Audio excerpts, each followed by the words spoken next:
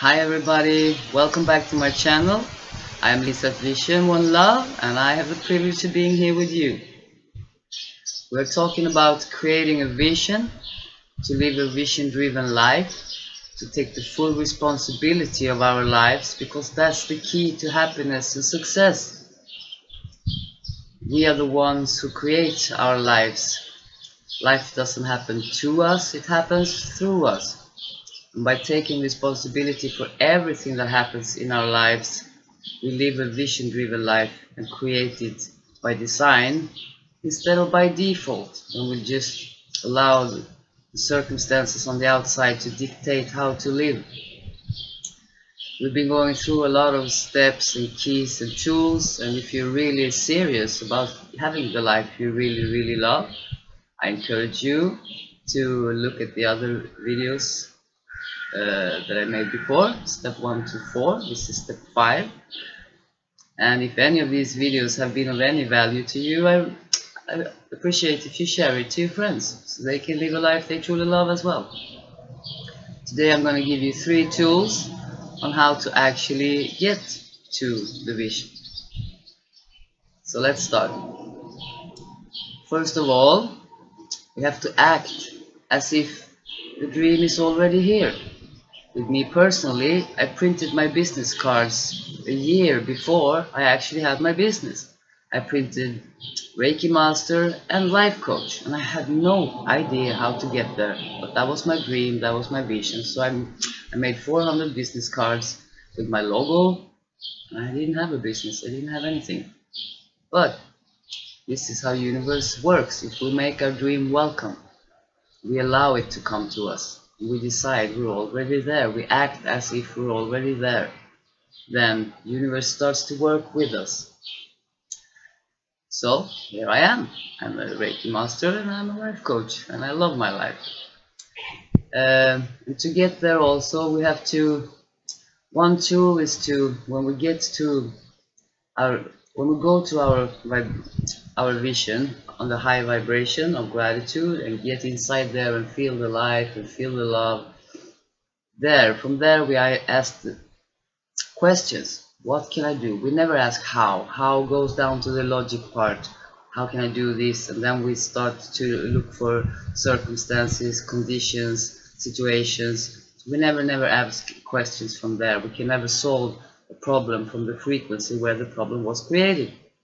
So we always go to the vision, to gratitude, to high vibration, high frequency first, and from there we ask questions. What can I do today to get to my vision? And we step into it, as I spoke earlier, fully. Who am I in my vision?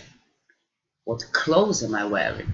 And from here we also ask, what can I do today? If it's only 5 minutes, maybe I can Google something. And also the quality of the questions. Einstein, he said that if he had to solve a problem that was a matter of life and death, he would spend he had only 1 hour, he would spend 55 minutes of finding out the right question. Because when he got the right question, it would take him only 5 minutes to get the answer. So all the answers are out there. It's just a matter of from which frequency we ask the questions and what kind of questions we ask. If you want to go on holiday to France, for instance, and you think, oh my God, how am I going to do this? How am my boss going to give me time off? Where do I get the money? How am I going to do this? It's a very low frequency, a very low vibration. If you instead ask yourself, you look at the vision, you're in France already, you see how wonderful time you have there, and then you ask a question like, how can I go to France and make $10,000 while I'm there? That's a completely different question with a completely different vibration, and that will give you completely different answers. And another tool is to actually, when you get the answers, you have to listen, because that's when the intuition starts working with the infinite universe. You listen to all the answers coming, and you don't judge them or anything like this. Allow all answers, even if they're stupid, even if they say,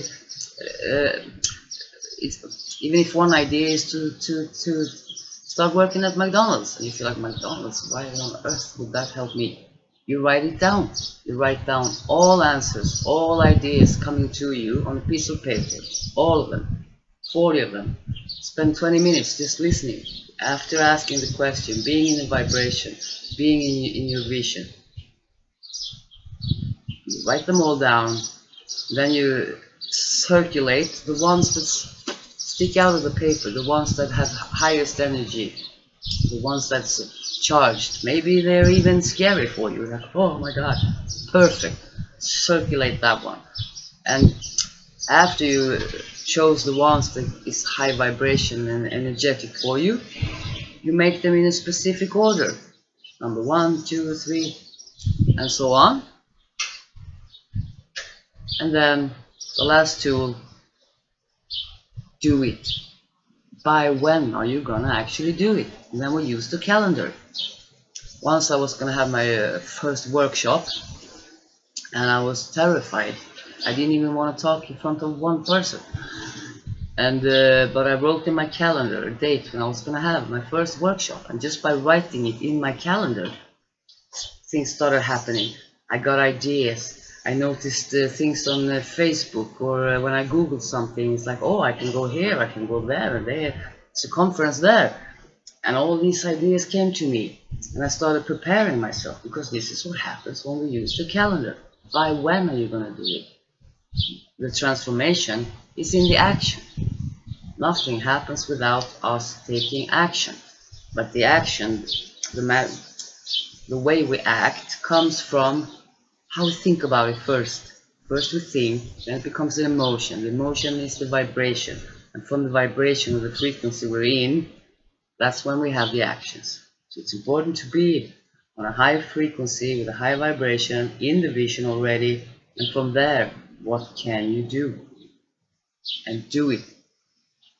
So after just a few days, with all these new ideas coming to me, after I put the date in the calendar, it felt like, what's the problem? I can speak in front of 100 people. This is my soul's purpose. This is why I'm here. I'm a teacher. There was no problem at all. From just a few days earlier, I was terrified. I was like, no, no, no, no, no. Speaking in front of one person would have been terrifying. So with all these tools now that you have, I will just check if I have something else I want to talk about. Yeah, about acting and believing also. A lot of people, they don't dare to look inside what they actually believe. So it's a lot about awareness. What are you thinking, actually? Do you believe you can have your vision? Honestly. That's a very important part of it as well. So look into it. Raise your awareness. Pay attention. Notice what you're noticing. Notice how you think about things. And if you get a bad or negative or contracted emotion, make a pause. Because there was something in your head first. Everything is created twice.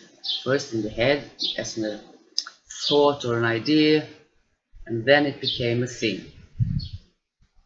And everything is here already. We had access to building aircrafts forever. It's always been here. It just took one person to get access, to have the idea. I want to create an airplane. I want to fly. Everyone else was like, yeah, right. How are you going to do that? It's impossible. Nothing is impossible. And everything we can imagine and think now is here already. Just have to ask the right questions. And we have to believe it. We have to be persistent. We write it in the calendar and we do it. What step can I take today? We need help from the higher power because we have no idea. But when we listen, start listening in by asking the right questions, we get all the answers we need. Step by step, new things will unfold. We welcome our dream. We can never get to our dream, we have to come from it. We become this person. We have to be willing to be who we are in the dream. Thank you so much. It's your life. Make it a great one. All my love to you.